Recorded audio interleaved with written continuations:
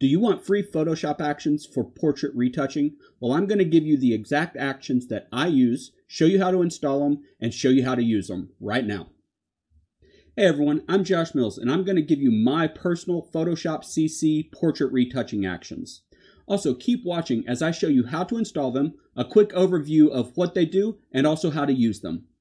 Now, what I'm sure most of you are waiting for, the download link is in the description of the video below. You may want to go ahead and pause this video or save it to a playlist so you can come back and continue watching the rest of this video after you download those actions. Alright, if you just downloaded my actions and you're back to see how to install them, what they do, and how to use them, that's awesome. Make sure and leave a comment below and let me know. Let's get started. Okay, so the first thing you're going to want to do is extract the zip file that you downloaded. This will give you 5 files, and you need to go ahead and run all 4, excluding the important README first text. All that README first text says is you need to make sure and install all of the files for your actions to work. The reason is there's also a brushes file and a gradients file, and those brushes and gradients are used with the actions, and if you do not have them installed, the action will fail with an error. Alright, as you can see, in Photoshop, all I currently have are the default actions. You do not need to have Photoshop open when you run these files. It will automatically place them in Photoshop for you, whether you have Photoshop open currently or not. Alright, so let's go ahead and double click on the gradients. That will add the gradients to Photoshop. Double click on brushes. That will add the brushes to our Photoshop. Double click on image color grade. That's actually just an extra set of actions I've added for global color grading your images. It's just a bonus. And the final one is the Josh Mills Retouch version 4.3, and that will go ahead and give us all of the retouching actions for my portrait retouching. As you can see, they've populated over here in the Actions panel.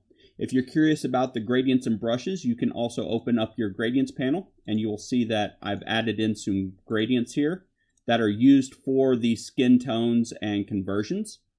And if we open up the Brushes panel, you can see that I've added in some brushes. And these brushes are here so that the action can automatically select the tool, so you don't need to remember what tool to select and what settings to choose.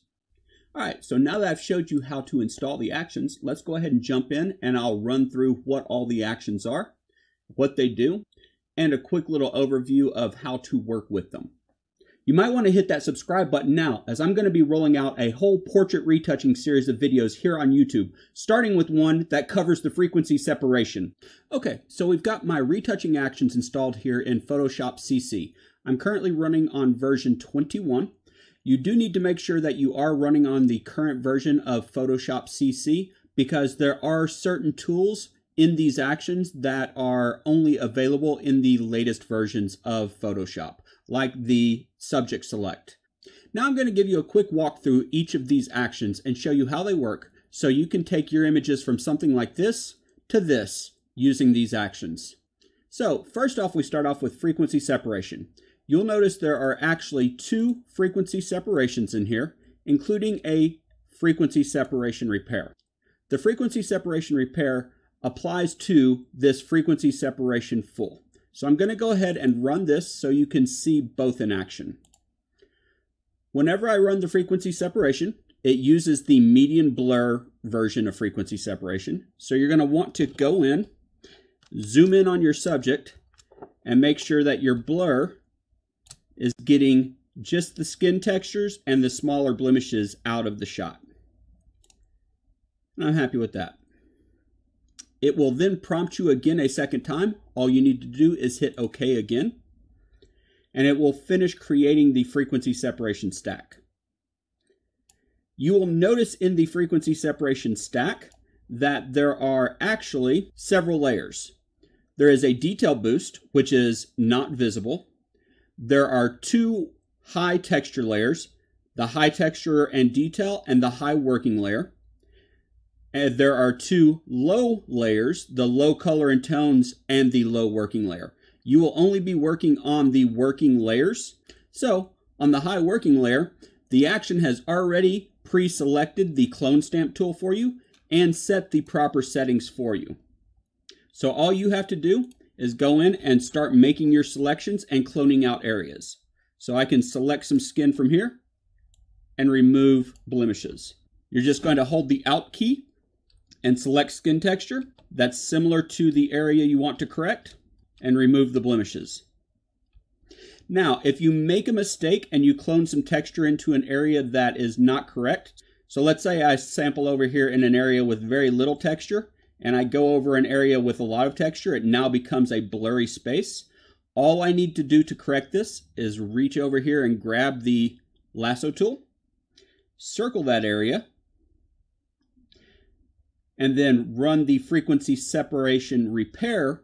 And what it does is it automatically goes down to the underlying layer, grabs a copy of it, and then merges it into the working layer. So that allows you to quickly jump back in, repair an area, so you can then continue to work on it. All you need to do is jump back on your clone stamp tool and keep on going.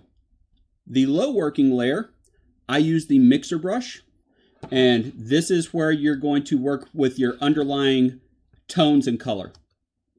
Here again, if you make a mistake by, say, blurring some color into the wrong area, all you have to do is go over, grab your lasso tool, circle the area where you made the mistake, and then hit that frequency separation repair tool.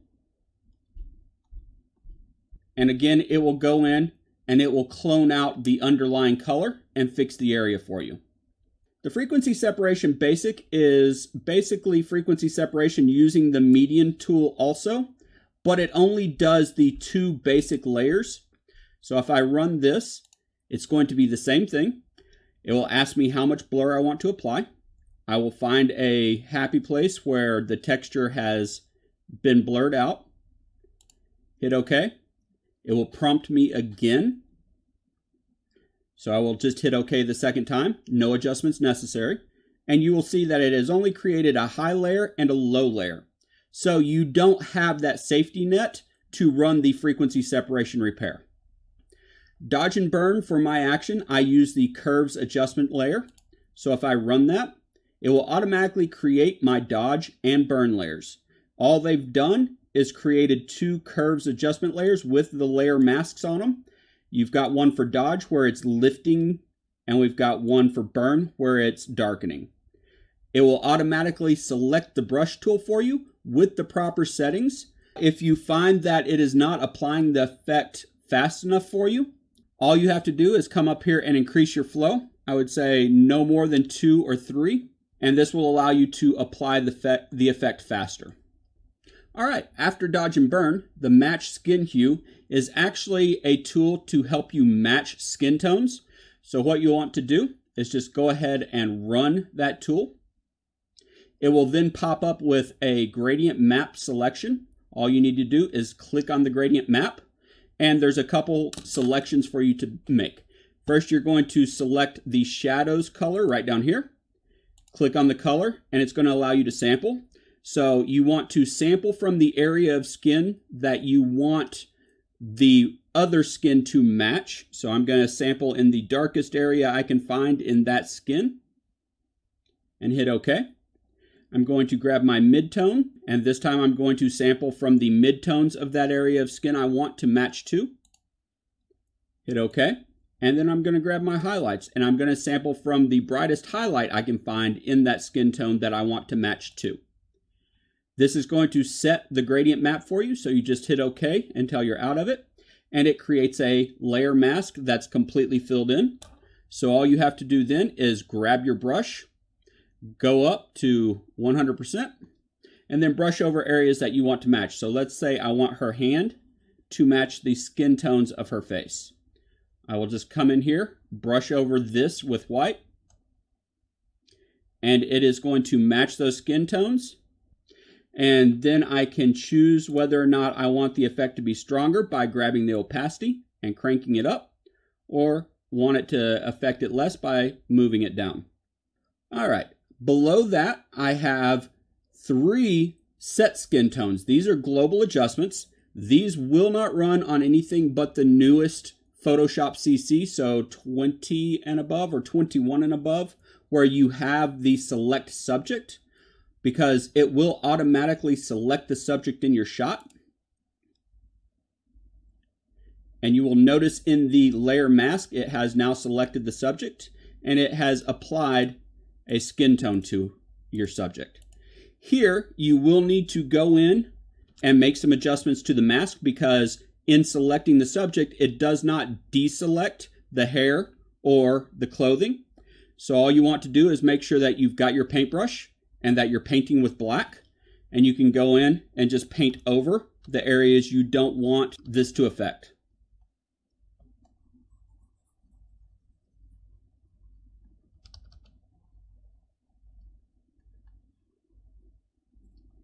So now you can see that this has added tone and color to the skin and added some contrast. This one is using the gradient map, which if you grab the gradients over here and expand out, you will also have my skin tones, and we have a very warm, we have a neutral warm, we have a neutral cool, and we have a very cool. So you can actually adjust for different skin tones within these gradients. The next one down is a skin tones using color balance instead. So if I run that, again, it will select the subject. And all we need to do is go through and clean up the mask with a black paintbrush so that it's not affecting the areas we do not want it to affect. The color balance actually affects the reds and yellows in the midtones, highlights, and then the shadows it avoids. So it gives a little bit different effect. And as you can see, this actually adds a lot more warmth to her without giving as much of a contrast difference. With any of these, you can always back off the opacity of the layer to take the effect down. So if I take this down to, let's say, 40, you can see it's a very subtle change, but it is adding warmth and life to her. And then the final one is the skin tones using selective color. Again, this does a select subject, and we will go through with the black paintbrush and paint off any areas we do not want it to affect. But I'm doing this just to give you a quick overview.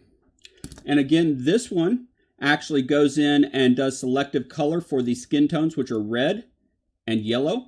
And you will see it has removed cyans, and it has given a small bump to the magentas and yellows and a small bump to the blacks in both the reds and yellow channels. And again, here you can go in and back off the effect with the opacity of the layer so that you get subtle changes. So really it's find which one you like and use that one. After that, we have the eye enhance. I do have another video here on YouTube I will link, and it goes through the entire eye enhance action and how to use it. But I will go ahead and run it now so you can see what it does. It will prompt you right now for some sharpening. It defaults to 5 pixels. I do not recommend staying that high. I usually fall somewhere between 2 to 3.5. Depending on how much sharpening I want to add. And then you can see that it's created this group of eye enhance, and you just go through and you paint on each of the layer masks to apply the effects. The iris enhance will sharpen the eyes, and if they have lighter color eyes like hazel or blue, it will actually bring out the details more. The iris vibrance enhances the color of the iris. The iris highlight allows you to add the highlight into the area, and then you just back off the opacity of it to get the effect you want. Eye whites, reds, and magentas allows you to remove red and magenta from the whites of the eyes. And again, I always back this off because you don't want to completely remove all of the reds and magentas, or else you end up with very gray eyes. The eye whites, blues, and cyans allows you to remove any blue or cyan color to the eye white. Again, back that off until you're happy with the results. You don't want to remove all the color because you don't want a flat gray for the eye white. And then the final is the eye whites brightening. This allows you to brighten the whites of the eyes. And again, you want to back this off until you're happy with just the brightness. And the key here is to just try and find what looks natural and not overdone. So you can see it's very subtle, the brightness that I've added to the eye there. Global sharpening is an overall sharpening of the entire image using the high pass filter. So if I run global sharpening, it will prompt me for sharpening.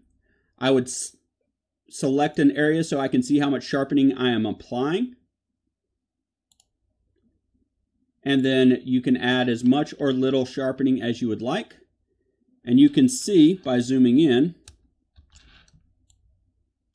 how much sharpening is being applied. Here I say go light. That's why it starts at 1.6. I usually find that I fall anywhere between 0.8 and 1.6 on my global sharpening, just to bring out some extra detail. The selective sharpening does exactly the same thing, but it also adds a layer mask to the adjustment layer. So you can then go in with a white paintbrush and you can paint over just the areas that you want to reveal the sharpening. So if I just want to sharpen the lips here, I will just brush over the lips and it will sharpen the lips for me. All right, and finally we have the custom vignette.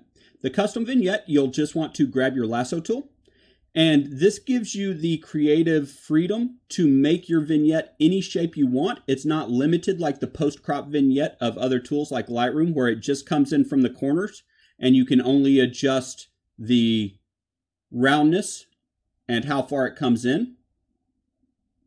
So you can create the shape any way you want. And then you just go over, run the custom vignette. It will prompt you for how much you want to blur. The blur will affect how quickly the gradient falls off for the vignette.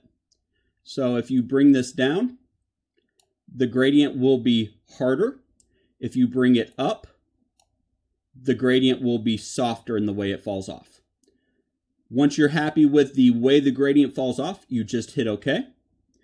If the gradient is too strong for your taste, all you need to do is grab the opacity and slide the opacity down until you're happy with the amount of vignette you've applied. And you can toggle the layer on and off to see how it is affecting your image. All right, so I know this wasn't a full retouching tutorial. There is no way I could fit all of that into a short video like this, but don't worry, I will be taking the time to release a whole series of videos here on YouTube on full portrait retouching using these actions. Make sure to subscribe so you're notified as I upload those videos. I would love it if you dropped a comment down below and let me know that you've downloaded the actions and what you think. Y'all have a great day, guys.